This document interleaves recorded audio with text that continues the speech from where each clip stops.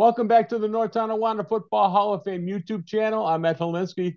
Got another great guest for you today. He's from the early 1970s. I believe the football seasons for NT of 1972 and 1973.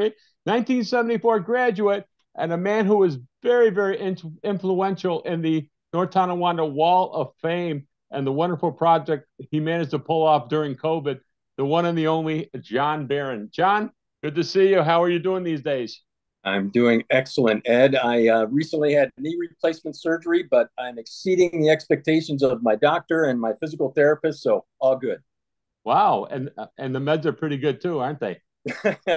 No more of those, thank goodness. But Okay, they tell me I'll be dancing the polka on Christmas Eve, so that's good. very nice. Hey, for those of you not aware of you, and I don't know why they wouldn't be aware of you at this point in your life, but uh, give us a little recap about growing up in NT and your high school football playing days. Okay. Um, I will gladly do that, but beforehand, Ed, I would sincerely like to thank you specifically, but also Keith Pascucci, Paul Fries, and the entire organization of the North Tonawanda Football Hall of Fame for doing what you've done with the recreation of the videos, digitizing them for these interviews. I've watched virtually every one of them, and I've learned something. I've met people I never knew before or knew existed. And hats off to you and to those guys for those efforts, because it's amazing. So thank you, because you're preserving this for future generations, which is one of the reasons we did the Wall of Fame project at the high school as well, for that reason. So thank you. Hats off to you guys. Thank you so much for the kind words. So um, I grew up in the avenues. I specifically on the corner of Second Avenue and Oliver Street. I was born to a family with three older sisters. The girls were 14, 12, and 9 when I was born. So I've told people my whole life I grew up with four mothers. And because of those older sisters, I early in life became oriented to lumberjack nation. One sister was a majorette. One was a cheerleader. So Friday nights in the fall, one would leave the house dressed in, her tall hat and her baton. The other with her pom poms and her megaphone. So I knew from a very early point of my life that there was something special about living in North Tonawanda. And from that location, Second and Oliver, I was a couple of blocks from what became Vetter Stadium. And I'll never forget, as a young kid growing up on Friday evenings in the fall, you could first see the lights off in the distance rising up above what was the stadium. And then suddenly you could hear the drums and the horns as they played the national anthem. And then through the course of the game, the fight songs and the smoke from the hot dogs, and I didn't even attend a game until I was in junior high school, but I knew what it was all about. You couldn't walk down the street where I lived without seeing Pat Campbell in his varsity club jacket or Donnie Solak walking around with his NT wrestling shirt. So I knew from an early point in my life that that was going to be important to me. So it was a great start to that. Did you grow up in the playing in the Tyrol League or the NTAA, or did you learn your football from the Sandlot days?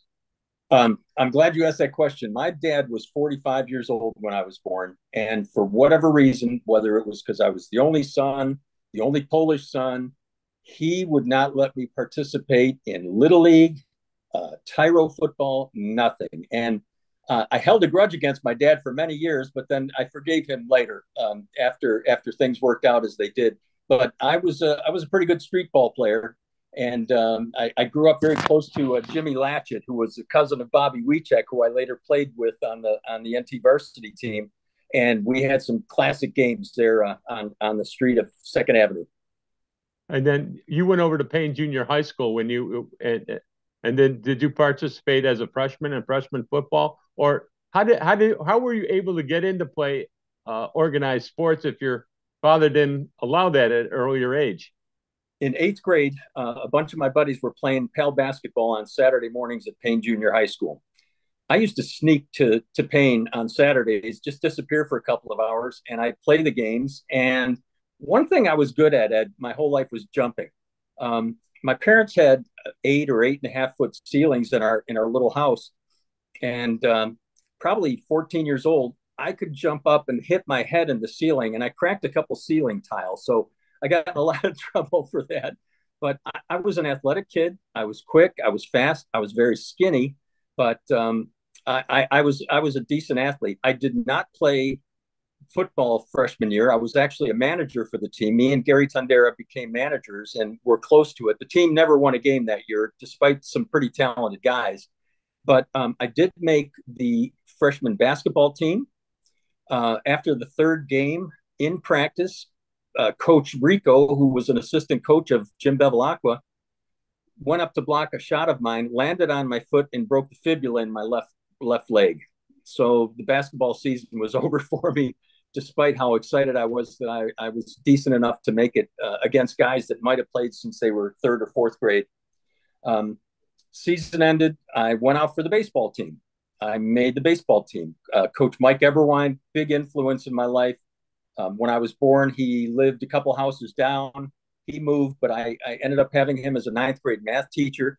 The nickname that has stuck with Coach Eberwine, Ebe, many people, including at his funeral a couple of years ago, and when they inducted him into the Wall of Fame, they talked about him being a nickname of Coach Ebe. I gave that to him. Myself, Franny Baker, some of the other players on the team, we used to yell that to him instead of coach, and it stuck over the decades. So that was pretty cool. Made the team, played partially throughout the season. I did not get a hit the whole season. I walked a couple times. I scored some runs. I made some good plays in the outfield. Couldn't hit the damn ball. I, again, blame not playing as a kid, no little league ball or anything like that, because I didn't know how to handle a curve ball or a high inside fastball. So that was a struggle for me. Move on to sophomore year. Again, I did not play football. I tried out for the soccer team.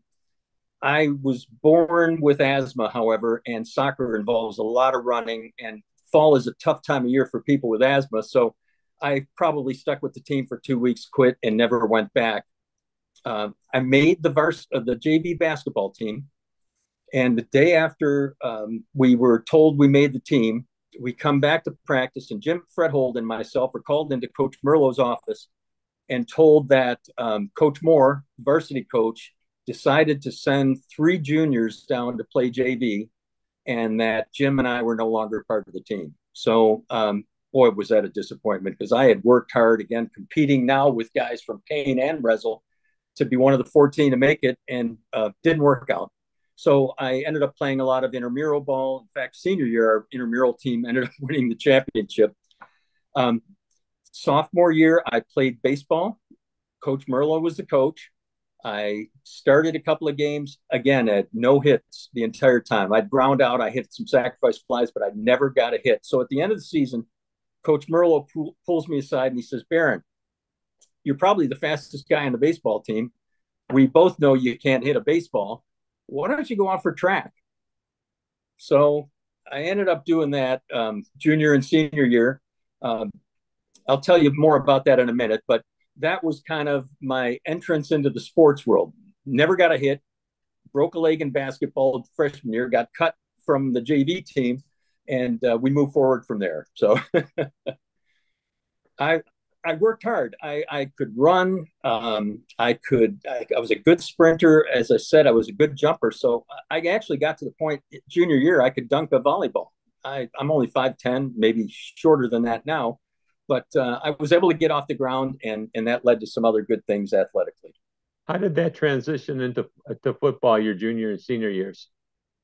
So Ronnie Roberts, Franny Baker, 1 or 2 other guys were sitting at a Memorial Pool in July or August, and Ronnie Roberts dared us to go out for football. Now, I'm going to tell you, Ed, we did go out, but the first day of practice when we started putting pads on, I didn't know how to put a hip pad on. I didn't know what those little circular things were, where they went. So I'm literally watching guys in the locker room. How did they put that, and what did they do here? I had no experience other than sandlot football.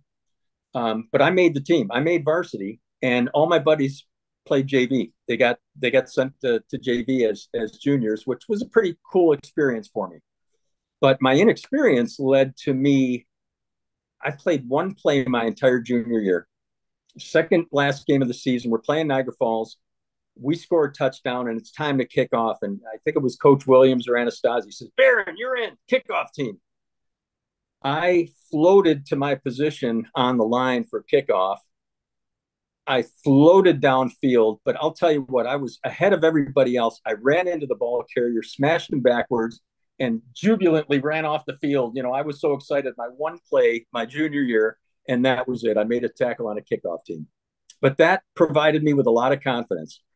And the guys that I played with in 73, specifically Chet Weech, who was our captain. Chet I'd known since Gilmore School, has been a lifelong friend, but what a motivating guy he is. He used to lead our practices in such a way that we were exhausted by the time calisthenics were done. But Chet, guys like Kenny Script, who, by the way, should probably be in the Hall of Fame. He was such a classic, great running back and a great sprinter in track. Guy named Mike Petrus. I don't know if you knew Mike or of Mike, but one of the toughest dudes to come out of North Tonawanda. He was a great basketball player, high jumper, anything he wanted to do. But Mike didn't really like organized sports and coaches telling him what to do.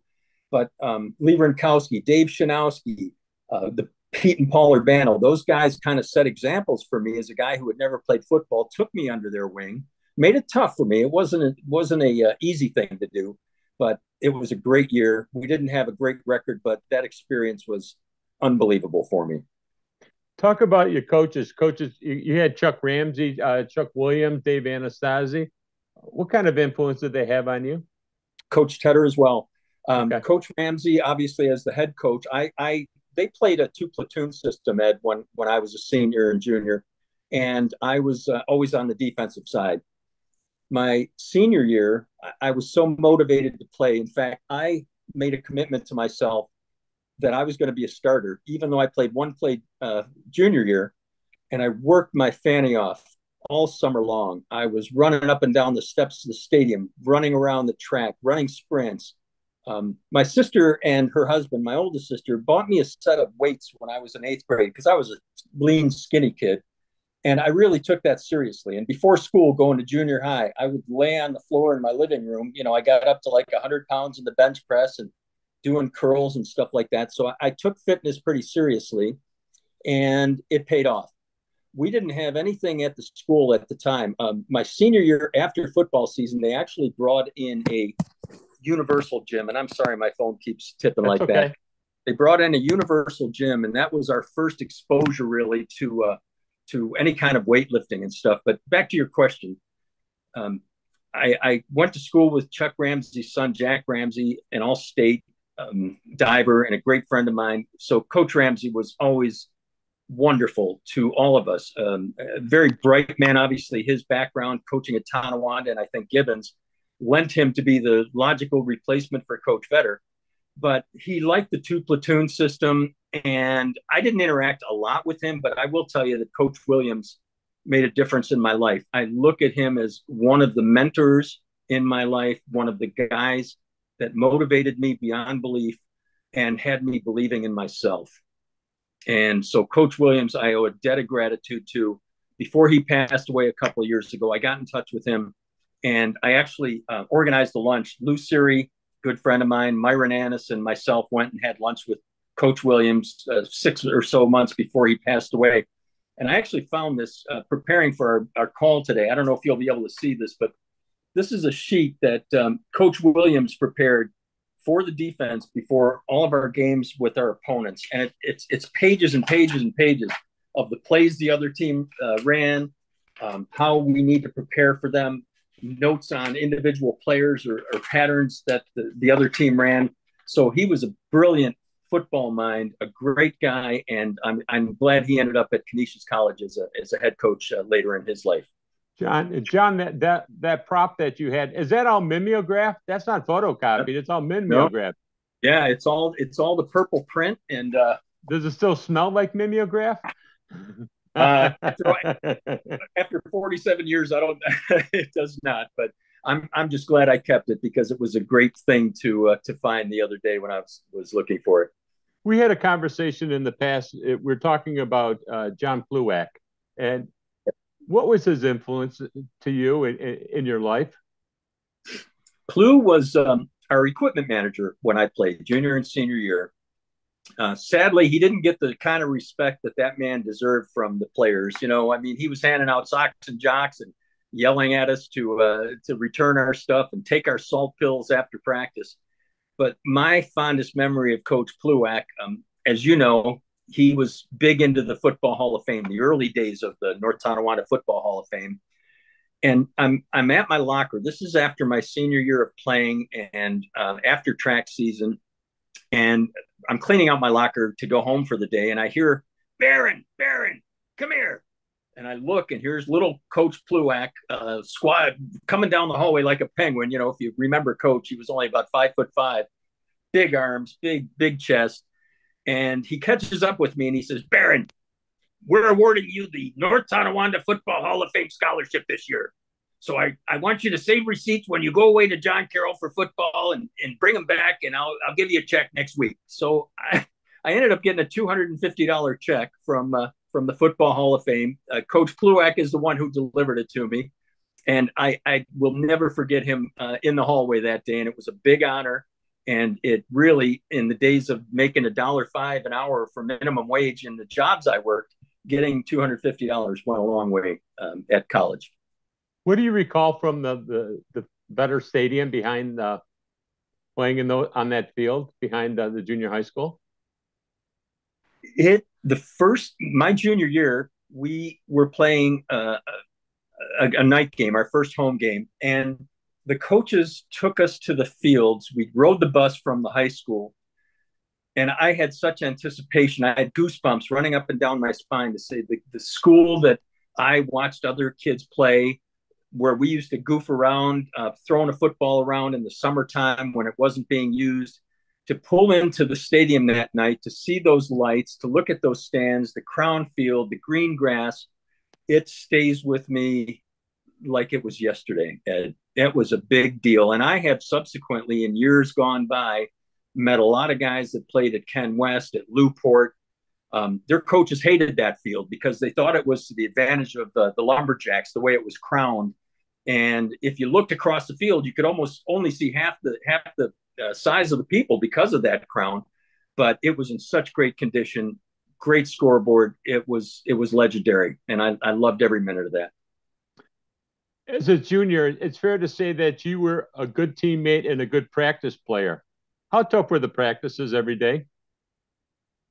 I look back at those. It's a great question because I remember in tryouts, they ran a drill called a board drill, and they put down, I don't know, it was a 6-foot long, about this wide board, one guy on one side, one on the other. And the objective of that drill was to get the other guy backwards, push him backwards. And I got my ass kicked by a couple of the tougher guys, but it was a great drill to teach you how to get low on your takeoff, how to hit a guy hard to start with, because we're in full pads at this time. But there were techniques of dragging guys back across the board. You did anything you could to win. I was undefeated senior year in that drill, but junior year I got my butt kicked pretty good. Calisthenics were the only thing we did. There were grass drills, tons of push-ups, sit-ups, leg lifts. And Chet Weech was infamous for getting us to do leg lifts, 2 or 3 minutes with your legs up in the air. And then he's doing crosses where you had to cross your legs and then up and down. And Chet was relentless. But as long as Captain didn't let his down, we kept ours up. But your belly was pretty sore after a day of leg lifts. Another drill we had called the meat grinder. You had, I believe it was a center, maybe one lineman, a quarterback, and a fullback against 2 defensive linemen and a linebacker. Those drills were tough. They're legendary from Vince Lombardi doing them. I mean, if you look at old NFL films, you'll see replays of that. But we did that at the high school level, and that separated the men from the boys. It was a tough drill. Oklahoma, I guess sometimes they call it. We called it the meat grinder. During the course of a week between games, was the hitting still intense for practice? Yeah, as I remember, we hit 3 days out of the 5 that were available. The usual process was games Friday, sometimes Saturday afternoons. You had Sundays off, and then Mondays we came in for a light practice, and then we did film. Now I envy the kids of today, because if you look at like Max Preps or some of these other sites, they'll isolate on an individual kid and watch his pattern or watch his run, watch his tackles. Back then, we had 8mm, 16mm film. You guys are dealing with it as you do the conversion to digital. It was just black and white, sometimes color, running through, and you ran through the play once. If the coach liked it, he'd back it up and run through it again. But that was the only thing we had to work off in terms of film. That one day, hour and a half in the classroom watching film. And I learned that so many NFL players today talk about watching film 20 hours a week. And I'm thinking back, man, we had like an hour and a half watching those up on a small screen, trying to determine how to play better. Back then, what were some of the challenges for you to play high school football? I wish we would have had weights. I personally was able to do some light weight work when I would home with my own weight set, but we didn't have what has become and shown to be so important in today's game, or the game of the 80s and 90s, when you strengthen individual muscles. I'll never forget when I graduated from college and I joined a club and they had a Nautilus machine. You could work on your ankles, you could work on your wrists, your shoulders, your elbows. I think of what a great tool that would have been. I really do. Junior year, this is a great story. For some reason, there was a big thing in football that players should not drink water during practice. And I'm telling you, I'm a guy, I carry water bottles wherever I go. And you would go an hour and a half, maybe 2 hours with one break for water. And that was the theory back then. I don't know if they felt it was better. You sweat everything out. And then you'd go in the locker room after the game and Fluac would be there with the salt pills, which I don't think was a great medical practice looking back either. Take 4, 5, 6 salt pills, followed by some water. And that's how you hydrated back then. Luckily, senior year, things changed, and there was a hose that ran from one of the nice neighbors' houses behind the practice field that was on nonstop, and I was there quite often, actually. Looking back in your high school career, what do you think about the equipment that you had, pads and helmets that you had during your era? Junior year, not so good for a guy that was a third stringer or whatever the heck I was. They had the suspension helmets, which I actually saw, I think, Ray Zaleski in a game hit a guy with his helmet and broke through the suspension. It was just like a webbing inside the helmet. 1 or 2, maybe 3 guys that had concussions in the past, their parents bought them air helmets or water helmets, but they were very early in development. They weren't perfect. But we got, a lot of us, the hand-me-downs. And obviously, if I would have played JV, I would have had second and third time hand-me-downs. The shoes might be cracked. The shoulder pads might not fit properly, but you made do, Ed. It was tough, but we made do. You played in a couple of TNT games. Talk about that experience. Man, oh man. It's one of the things that, as a kid, I dreamed of doing, because I went to a couple of those games when I was in junior high school. And to actually be participating, they used to do a banquet for both teams, Tonawanda and North Tonawanda. I think it was Warren's Steakhouse in Tonawanda. So we were actually, dressed in shirts and ties, and the Tonawanda guys were there, and coaches were giving speeches and stuff. But it was an incredible buildup to that game. The papers, obviously, I still have old articles from all of my games and having played in and anything that I had pressed in, or just the team. And looking back, I mean, there were days of articles coming up, the build up to the team. There was sometimes a TNT booklet with the history and listing all of the games going back to the earliest of those games, the scores, who was leading the series. It was unbelievable how excited I was. I didn't play at all in the TNT game my senior year. We won the game. I don't remember exactly what the score was, but it was a great game to see the seniors go off with a victory in our final game. That was our playoff. We had no playoffs like they do now. I lived in Pennsylvania for 35 years, and as you may or may not know, Pittsburgh football is unbelievable. Before the season starts, there's a 100-page insert in the newspapers outlining all the teams and the best players, and so many of them go on to the pros for some reason from Western Pennsylvania. But our buildup was the TNT game, and that was our playoff, like I said. Senior year, I got hurt before the Niagara Falls game, and I was going to tell you this in a little bit, but I'll say it now. My claim to fame for all of my football career is that I got hurt before the Niagara Falls game, which was the 7th of our 8 games that year. And a young guy named John Laper ended up starting in place of me because I was on crutches on the sideline. Johnny had 14 or 15 tackles. I couldn't be prouder of him, but I'll tell you what, that was the start of his career. Sophomore year, starting in the Niagara Falls game, and he did great. And we all know the legend John Laper, and his career just is incredible. He's a great friend, and I love him. So, have you gone on to the YouTube channel and watched some of your games from your senior year? I absolutely have, and there are some missing. I saw that you interviewed Al from Lewiston Porter. What was his name? Al Lewis? Al Rosas. Al Rosas. Exactly. And the first thing he talked about was the famous 0-0 North Tonawanda Lewiston Porter tie from my senior year. I don't know what year he was, but that game, Mark Ciesica and I actually tackled a guy in the end zone after he retrieved a punt. The punt hit at the 2 or 3 yard line. Cees and I got down the field real quickly. We tackled him in the end zone. We get up and we're going, safety, safety.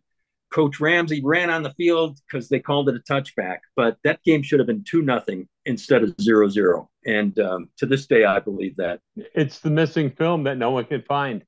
That's what I understand.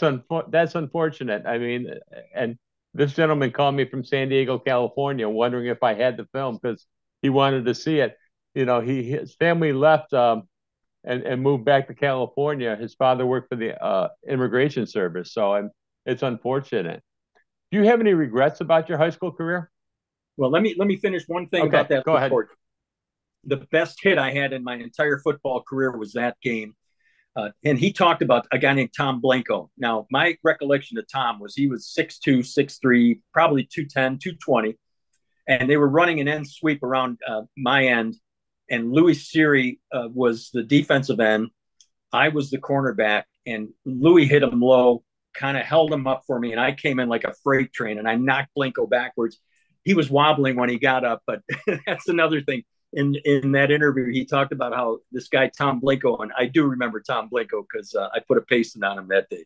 You got a shot at a guy who went to play at Ohio State. I mean, that's your opportunity.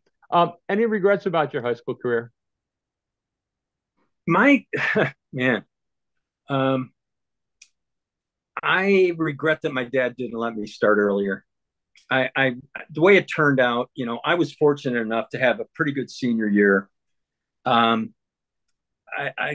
find old articles and brings back memories, you know, where I might have led the team in tackles. I started out at cornerback, and I had worked really hard that summer. And I can't tell you how motivated the seniors made me my junior year. I used to watch how they would prepare.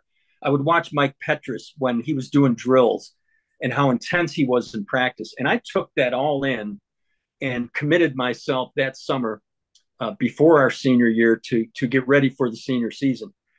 Sorry, I'm jumping around, but let me go backwards also to track. Junior year, I was a pretty good long jumper. That's what I ended up doing primarily. I ran some sprints, but mostly jumping. And the last meet of the year was a sectional meet. And for the first time, I jumped over 20 feet, which for a non-novice, knowledgeable long jump historian, you may say, well, what's the big deal of that? Well, for a high school guy, that was a big deal. And I'll never forget a day or two after the meet, Coach Williams came to my locker room and he said, hey, Baran, Coach Sternan told me you jumped over 20 feet and took fourth, whatever place I took in the sectionals. He said, we're looking forward to big things from you this next year in football. Man, that was like another boost off the ground. I was floating after that conversation. So regrets, you know, we liked our beer. As you may recall, you could have beers at 18 or anything you wanted at 18. And of course, if you looked older at 15, we probably did that a little bit too much. There's a great night during training camp our senior year. There were probably 20 or 25 NT football players at Rojek's. The Rojek Cowboys. You could get in at 14, right? And somebody spotted Coach Tedder and Anastasi coming out of their cars. Ed, I wish you could have seen. There were guys diving under the bar stools, sprinting out the doors. But should we have been out drinking? It bonded the team, but it probably wasn't the best for our physical preparation for football. But those kind of things, we probably took the partying a little bit too extreme. A lot of guys smoked, cigarettes, which obviously weren't good for you. And we took senior year, we took the Niagara Wheatfield game too lightly, and we actually went to a party, and they beat us for the first time in I think 8 or 9 seasons, and I regret that. If we would have been rested and feeling better, there's no way they would have beat the Lumberjacks. Did the coaches ever warn you about smoking and drinking and to curtail it or cut it out? I mean, they knew. I mean, it was really hard not to know in North Tonawanda in those days. Yeah, yeah. Some of the captains told on players, and they would get extra laps, or if they had broken a rule of any sort. But I don't remember specifics. But other than there were some guys that were indeed caught and punished for that. Okay. You played 1 year after high school. You went to John Carroll in Cleveland. How many years did you play? Was it just 1 year that you played? Yeah, I got injured. I talked to you about my senior year. I actually tore tendons in my ankle, and they taped me up with about 500 pounds of tape so I could play the TNT game. I look back at the film, and I could see that I'm kind of favoring my right leg because it was just too sore. And about 42 years later, I had that ankle operated on because I tore the tendon again. And the guy said, I can't believe how much scar tissue there was there. But back in the day, you wrapped it and you just, walked on it. And I was able to break the school long jump record on that same ankle. So it's kind of funny that worked out. But John Carroll was a great experience. I went in with high hopes of being able to play all 4 years. There was a kid from Canisius High School in Buffalo, Tim Barrett, who was a senior my freshman year. And trying to tackle that dude in practice was unbelievably difficult. He was an All-American, Division III All-American. He ended up in the Browns camp after he graduated. So he had some high hope, but that's the level of people that were playing. There was a guy that went on to try out with the New York Giants. Long story short, I played freshman year. I was doing pretty good. They turned me into a running back. John Carroll ran a wishbone, and I was a left tailback out of a wishbone, which meant I got the ball a lot. But there were 7 or 8 freshmen that were competing for the same position. I do remember we played a game at Baldwin Wallace College, which is where the Cleveland Browns actually practice, maybe still to this day in Cleveland. And it was AstroTurf back when there was no other AstroTurf around. BW, Baldwin Wallace had AstroTurf. And man, was it fast. We wore special shoes. I think I averaged 7, 8 yards of carry that night when I did carry the ball. But I still have scars on my elbows and my knees from landing on that turf. It was like plastic, and it cut you, So it was a great experience, but also I got more injuries. A guy in practice speared me, and my hip pad had fallen down, and I got what's called a hip pointer. I was on crutches for like 3 days because when you bruise your hip, it goes up your chest, your stomach, into your legs. And I missed 2 games because of that. And then lifting weights at John Carroll, which they had a good program for that. I developed a hernia, and I had to have surgery after freshman year back in North Tonawanda at DeGraff Hospital. And I tried to prepare to go back for sophomore year. I'd done all the training in advance in the spring, done all the running that summer, but it just got to the point where physically I wasn't able. So that was kind of the end of my career. Was it hard to take the helmet off and put the pads away? Yeah, I was because of only having really, in essence, played for 3 years, right? John Carroll was my 3rd year. I was fresh. I felt energized. I was learning. I was enthused. And Louis Siri, still one of my best friends to this day, also went to John Carroll with me. Louis and I both played freshman year. We were roommates. We dormed together, and he played as well. So we both really had a hard conversation when we decided it was time. We both ran track. I jumped and ran it at John Carroll in the spring of my freshman year. And again, in my junior year, I did run track again junior year. So it gave me an opportunity to at least see out some of those glory days.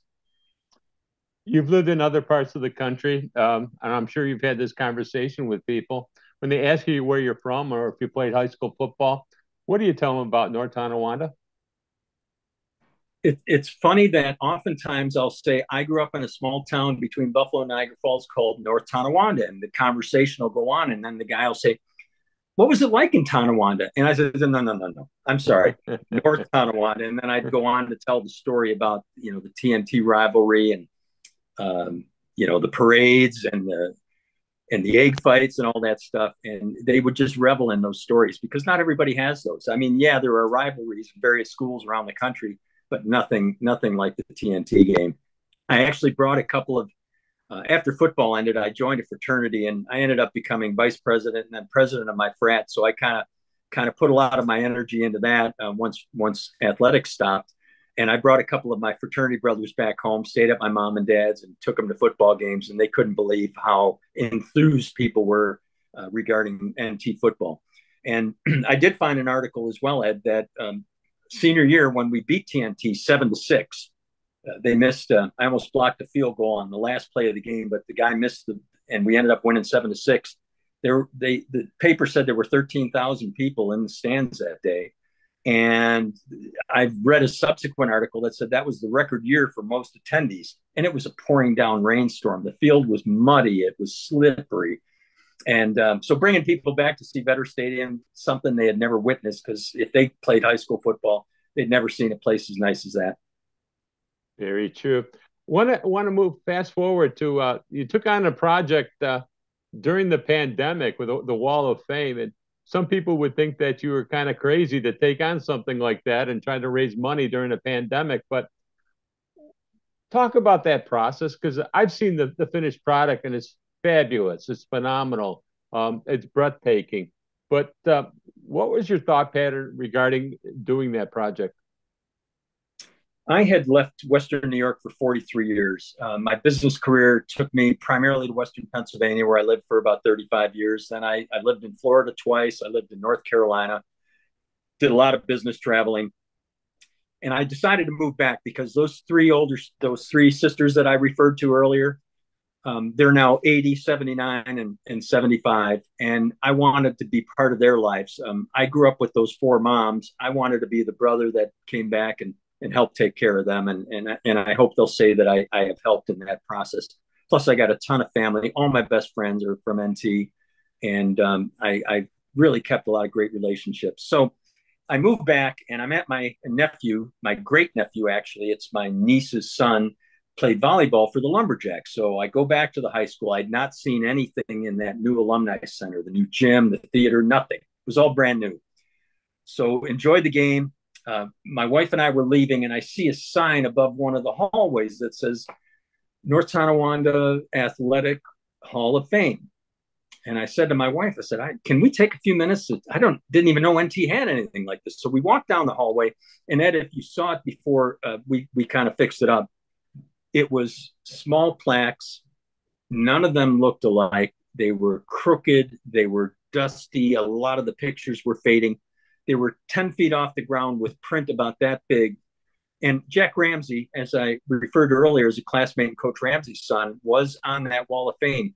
And I brought my wife over and I said, look, I went to school with that guy. Can you tell me why he's on this wall? She couldn't read it. It was so high up.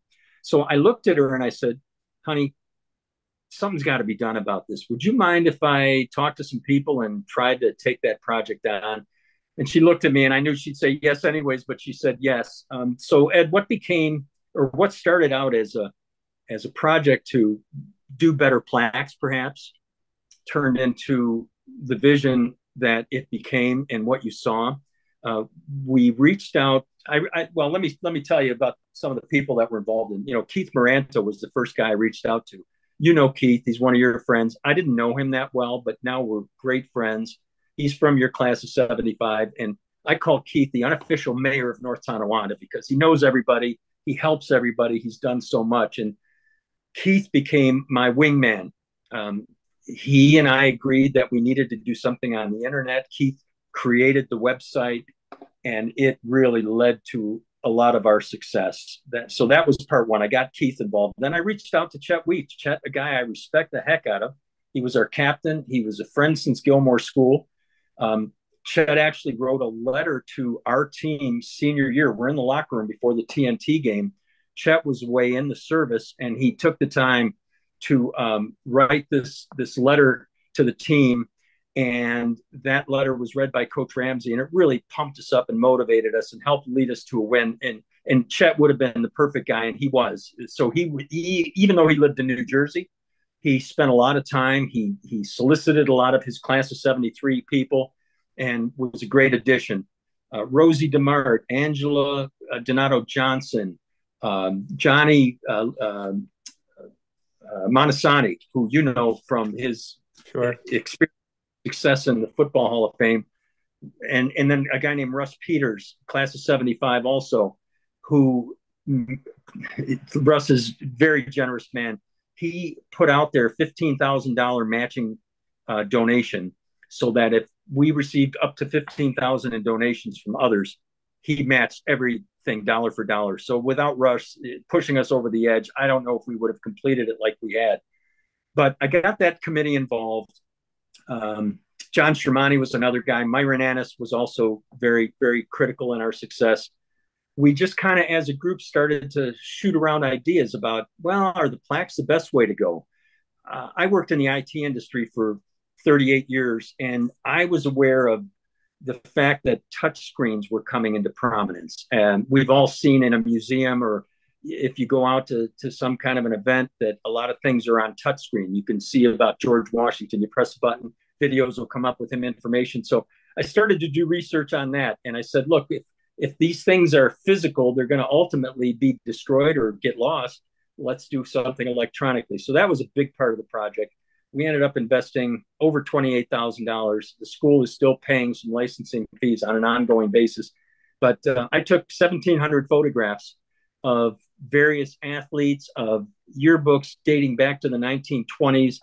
It was a labor of love, but COVID was perfect because the History Museum used to let me in when their doors were locked, and I'd sort through one or two yearbooks, take a picture, crop them, label them, store them, and then put them into the company that we ultimately ended up selecting out of Rochester to remember and honor the great athletic and arts history of our school. We then discovered that if we would have put more plaques up, the fact that there were 18 windows on the athletic side and another 10 or 11 on the art side, the UV rays coming in through those windows would have destroyed whatever we put up. So we ended up covering all those windows, and every boy and girl sport, famous coaches from North Tonawanda, a window dedicated to Coach Vetter, and even one for the cheerleaders. We put mosaic of various photographs across the decades. The Basketball Hall of Fame has recognized every one of the inductees is on that window with their name. We did the same for the wrestling because their Wall of Fame was up in the wrestling room where nobody ever went. So those windows, and on the art side, we went by decades of arts. So from the 1920s all the way up to the 2010s, we have pictures of students performing, doing their arts. We're very proud of that. And then, we finished things off with the lumberjack wall, which if people haven't seen it, I hope they'll go to the school. It's a 12-foot by 12-foot actual lumber to represent us lumberjacks, with the big lumberjack logo in the middle that's lit up with LED lights, and it looks really cool. So thank you for the compliment. It's a lot of effort, but it worked out great. Is that project complete, or do you still have some work in progress that's happening?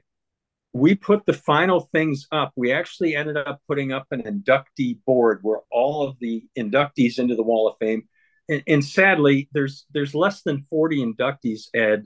And if you think about 130 years of athletic history to only have 40, we're either a very elite school with a small group of elite athletes. I think there's been somewhat of a disservice done that we don't have more. And the same on the art side. There's about 37 inductees, I think, on the art side. But we put up inductee recognition walls. We put 2 trophy cases, and we took old trophy cases that were kind of falling apart, stacked with trophies that you couldn't even read or see. And we really upgraded them with honoring all of the 5 NT state team championships. There's photographs of each of the teams. Their plaques are suspended, and the cases are lit up. And then we've got a case at the far right of the wall, which are great moments from NT athletic history, also lit up, and some great pictures in there as well, with some basketballs of the high scorers, with their names on it, the all-time leading soccer scorer, things of that nature in that case. So yeah, we're done. And we had extra money, thanks to the people like Russ Peters and the 350 or so generous donors. We gave out 6 scholarships last spring to graduating seniors. We had a really detailed process to select the people that were the award winners. We had 3 athletic and 3 arts winners that were going on to college. We gave out 2 $1,500 scholarships and 4 $250 scholarships for a total of $4,000.